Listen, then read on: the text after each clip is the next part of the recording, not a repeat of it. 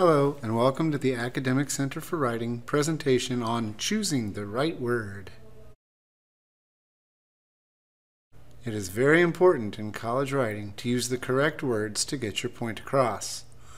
Words have shades of meaning, and choosing the wrong words can change the meaning of your writing. Connotation is the meaning that we give to a word through emotional, social, or political associations. Denotation is the dictionary meaning of a word. The first example, dog, is the connotation, the picture you have in mind. This might be a dog you have in your backyard or one that bit you. The second example is the denotation taken from the American Heritage Dictionary.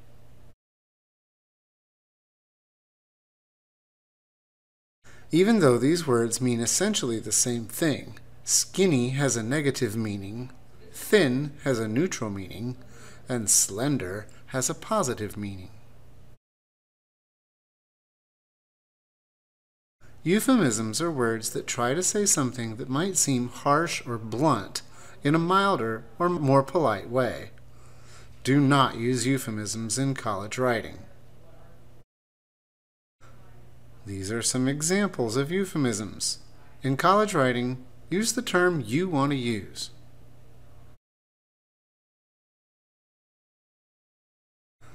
Specific words refer to particular things. General words refer to entire groups or classes of things. Use general words to describe groups and use specific words to clarify the general words.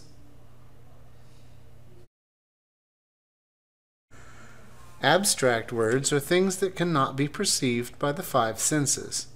Concrete words are things that can be perceived by the five senses.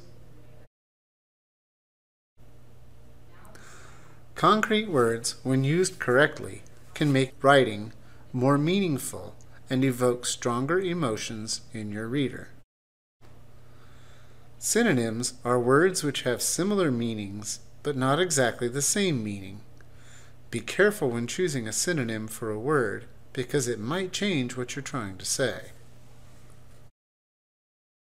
Here are some examples of synonyms. While joy and happiness have similar meanings, they're not exactly the same. So think about which one fits best what you are trying to convey. The same idea applies to hate and loathing, as well as quiet and silence. Thank you for watching this video.